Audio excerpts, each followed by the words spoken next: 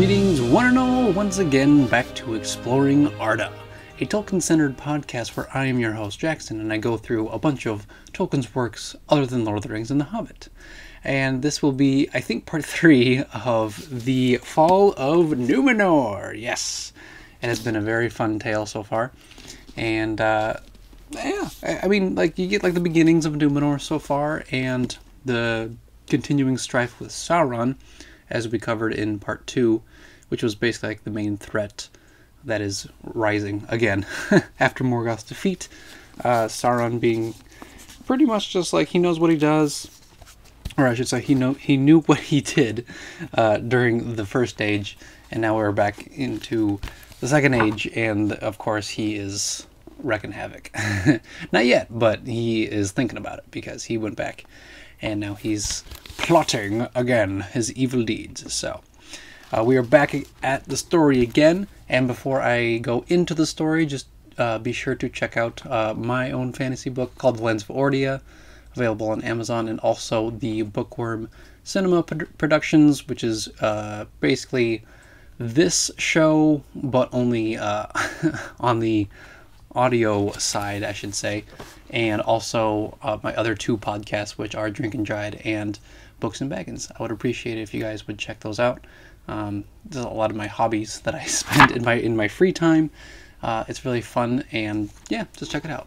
So, with all that introductions kind of out of the way, I'm just gonna go right into the story because I feel very motivated to get through a lot of stuff today. So, feeling a little motivated, which is nice. So, here we go. Right to it. So, here it says the birth in Númenor of Silmarillion, and when I first read this, I instantly just like kind of like an autocorrect of the birth of Númenor of Silmarillion. I'm like, that's not right. That's Silmarillion. So, here we go.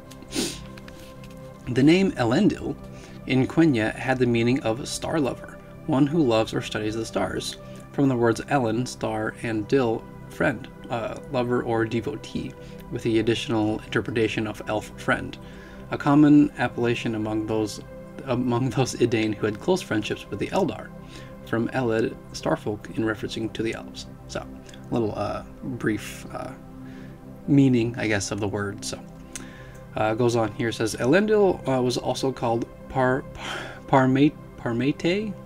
I don't know about that one. For with his own hand he made many books and legends of the lore gathered by his grandfather, Tar Vardamir.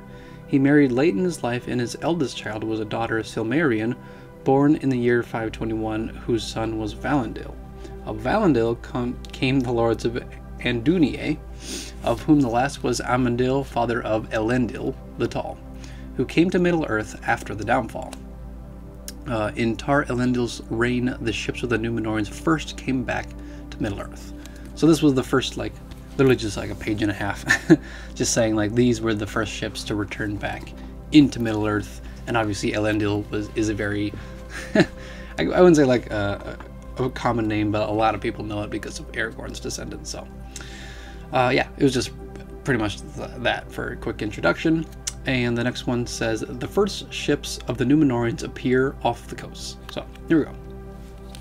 Above all arts, they nourished shipbuilding and seacraft, and they became mariners whose like shall never be again since the world was diminished.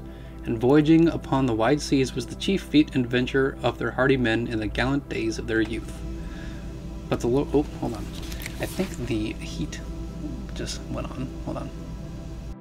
Alright everybody, so there might have been a quick glitch there, or like a split second of change, just because a lot of background noise was happening. So I'm just gonna restart here. The first ships of the Númenorians appear off the coast here, so I'm just gonna redo that here. So let's do this. Above all arts they nourished shipbuilding and seacraft, and they became mariners whose like shall never be again since the world was diminished. And voyaging upon the wide seas was the chief feat and adventure of their hardy men in the gallant days of their youth. But the lords of Valinor forbade them to sail so far westward that the coast of Númenor could no longer be seen, and for long the Dunedain were content. Or, I should say Dunedain, maybe? Yeah. though they did not fully understand the purpose of this ban. But the design of Manwë was that the Númenorians should not be tempted to seek for the Blessed Realm, nor desire to overpass the limits set to their bliss, becoming enamored by the immortality of the Valar and the Eldar in the lands where all things endure. For in those days Valinor still remained in the world visible, and there Ilúvatar permitted the Valar to maintain upon earth an abiding place, a memorial of that which might have been if Morgoth had not cast a shadow on the world. This the Númenorians knew full well, and at times when all the air was clear and the sun was in the east, they would look out and descry far off in the west a city, white shining on a distant shore, and a great harbor and a tower. For in those days the Númenorians were far-sighted, yet even so it was only the keenest eyes among them that could see this vision, from the Menel Tarma, maybe, or from some tall ship that lay off their western coast as far it was lawful for them to go. For they did not dare to break the ban of the lords of the west. But the wise among them knew that this distant land was not indeed the blessed realm of Valinor, but was Avalone, the haven of the Eldar upon Eresia, easternmost of the Undying Lands. Thus it was that, because of the ban of the Valar, the voyages of the Dunedain in those days went ever eastward and not westward, from the darkness of the north to the heat to the south, and beyond the south to the nether darkness. And they came even into the inner seas, and sailed about Middle-earth, and glimpsed from their high prows the gates of morning in the east. When 600 years had passed from the beginning of the Second Age, Veantur, captain of king's ships under Tar Elendil, first achieved the voyage to Middle-earth. He brought his ship Entulesse, which signifies return, into Mithlond on the spring winds blowing from the west, and he returned in the autumn of the following year. Thereafter seafaring became the chief enterprise for daring and hardihood among the men of Númenor. Yeah, I'll stop there for now. So, pretty much, it goes back to the same thing, the warning of, well, I wouldn't say the warning, they have a ban that they cannot go into Valinor.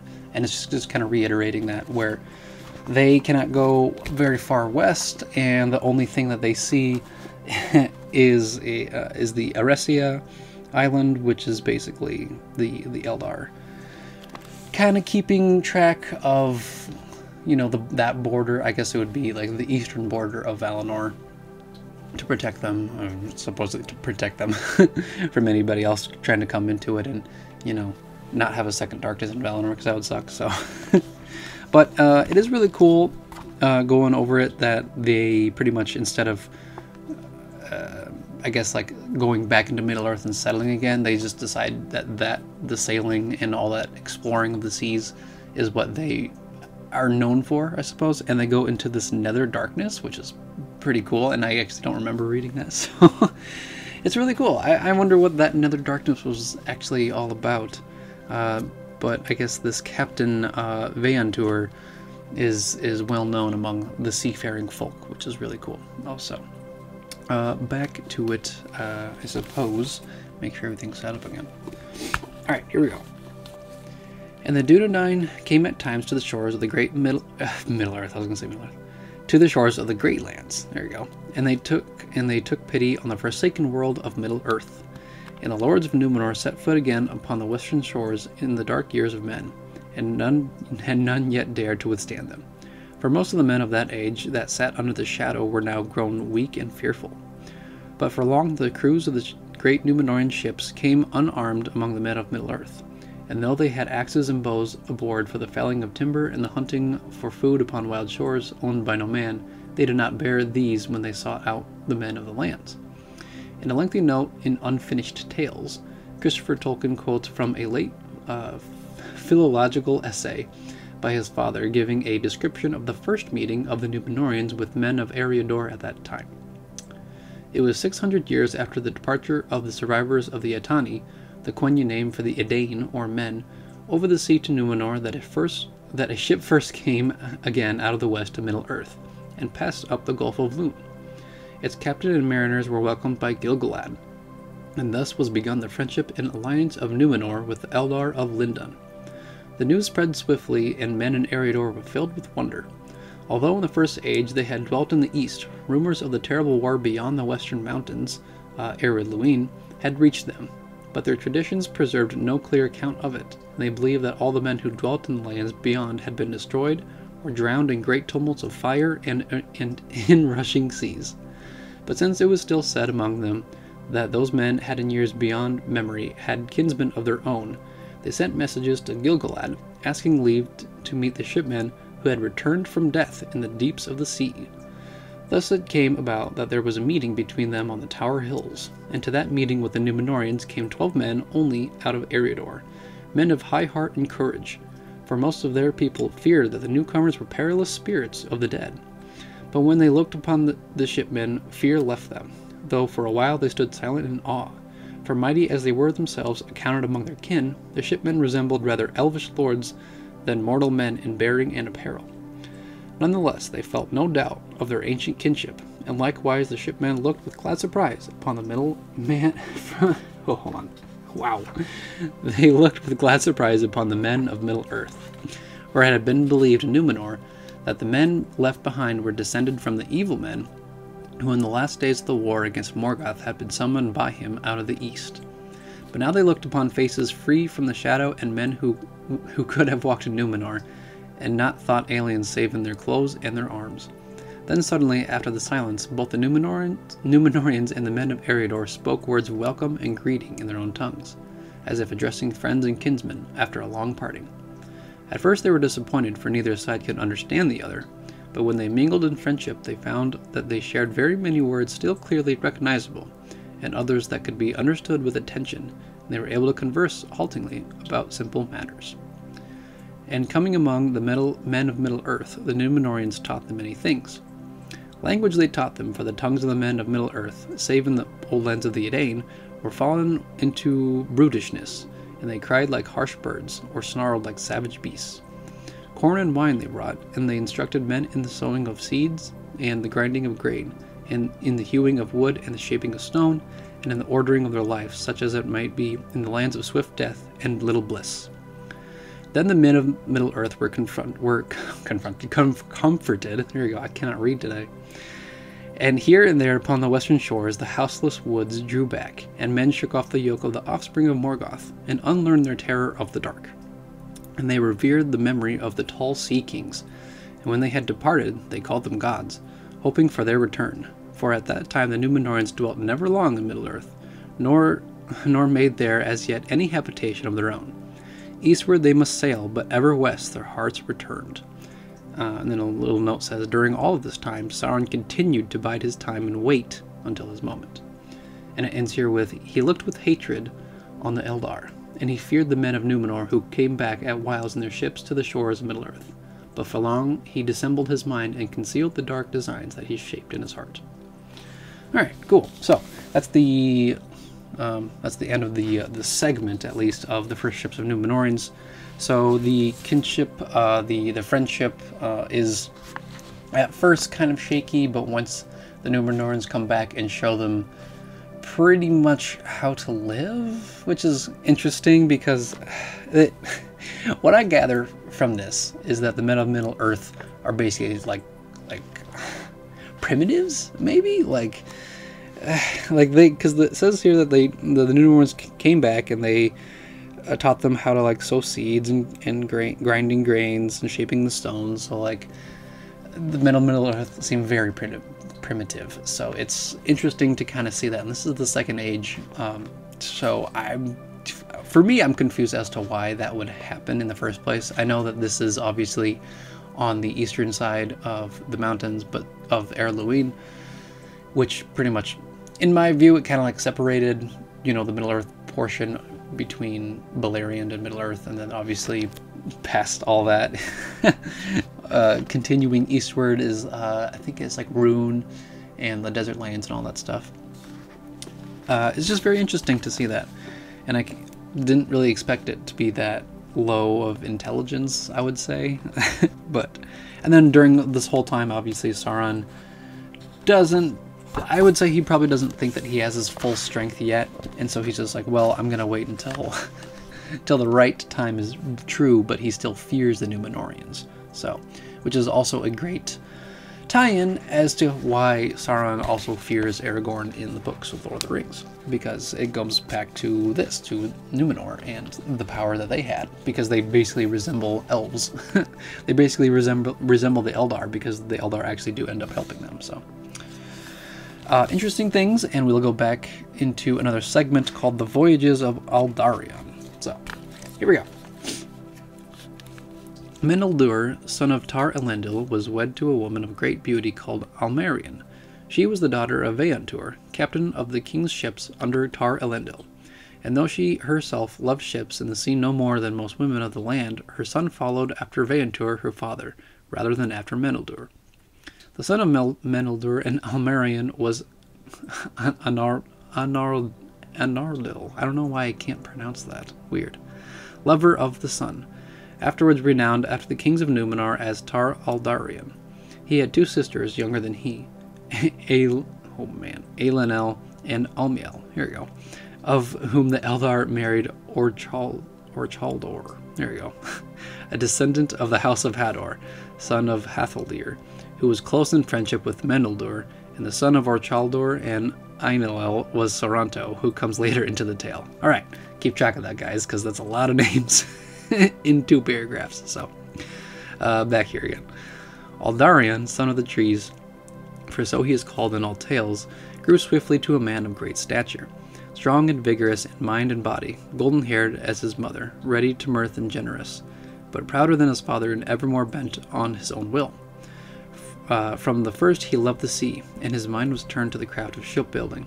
He had little liking for the north country, and spent all the time that his father would grant by the shores of the sea, especially near Romena, where was the chief haven of Númenor, the greatest shipyards and the most skilled shipwrights. His father did little to hinder them for many years, being well pleased that Eldarion should have exercise for his hardy work and work for thought and hand. Eldarion was much loved by Veantur, his mother's father, and he dwelt often in Veantur's house on the southern side of the firth of Romena.